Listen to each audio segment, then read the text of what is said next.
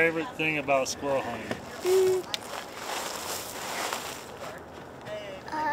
Seeing the squirrels and shooting them.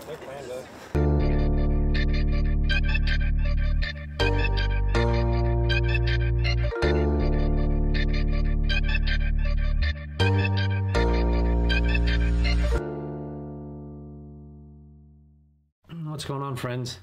So today we're going to show you a quick recipe, what we like to make with the squirrels that we took. If you didn't get to see it, the last video we took 8 kids squirrel hunting. Check it out, it's a lot of fun.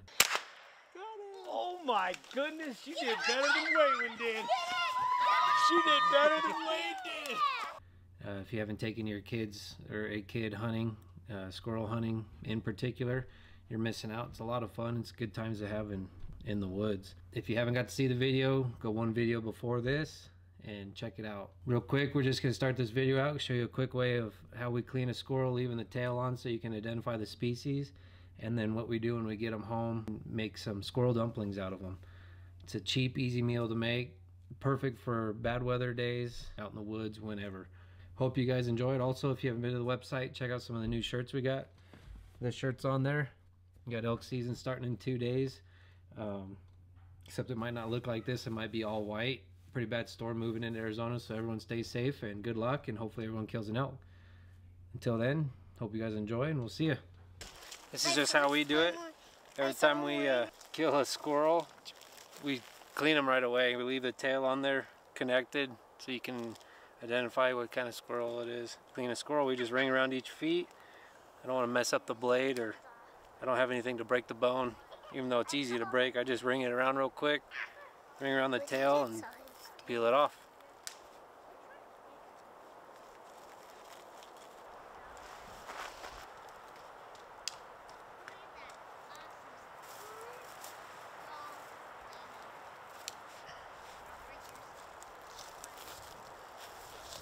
Just do a little incision on the middle of the back, perpendicular to the body.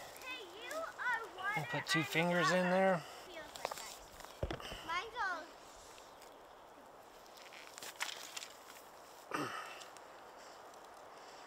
Help each leg through.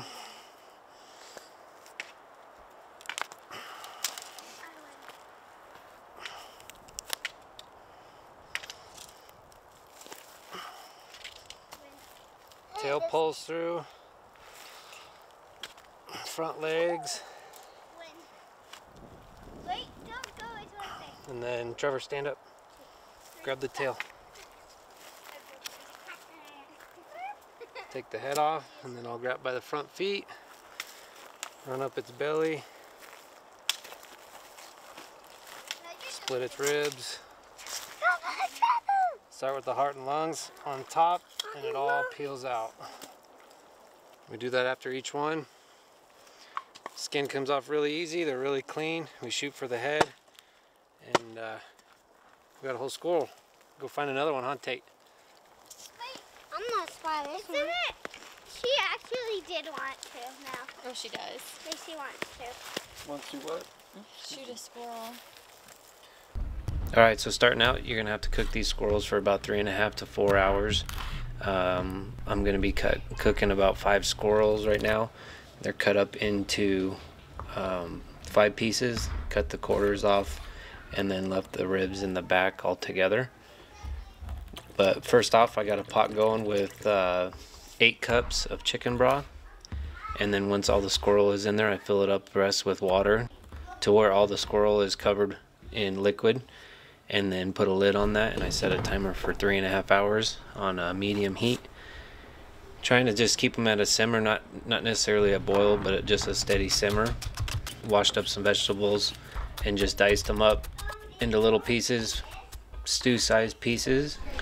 Once the meat was done in about 3.5 hours, came off the bone really easy. You really got to watch out for some of the bones. They're really little. So I just picked through with a fork and shredded all the meat off all the bones. Put the meat in a big bowl, threw a little salt and pepper on it. Once I got the meat shredded, I'm going to make the batter for the dumplings so it can rest for 10 to 15 minutes. Cleaned the pot out that the squirrels were in, threw 2 tablespoons of butter in it, got the butter melted, and then threw the vegetables in there. And I'm just going to cook these vegetables, stirring them occasionally. The remaining 8 cups of chicken broth, as well as 1 teaspoon of rosemary. I'm gonna get that cooking to where the carrots are soft to when you stick them with a fork to where they're soft, and then I'm gonna throw the squirrel meat in there and mix it up. Once the meat's in there and mixed up, I'm gonna add a teaspoon of salt as well as a half a cup of milk. Get that just shy of boiling. I have a bowl of Bisquick sitting next there. I'll put my hands in there and get some Bisquick on my hands. Makes handling the dough a little easier. And golf ball size pieces of dough and drop them in. Sprinkle some parsley over the top of it. Put the lid on it for 15 minutes. And then after the 15 minutes, we pulled the lid off and let the last 10 minutes cook. And then that is it. Squirrel and dumplings.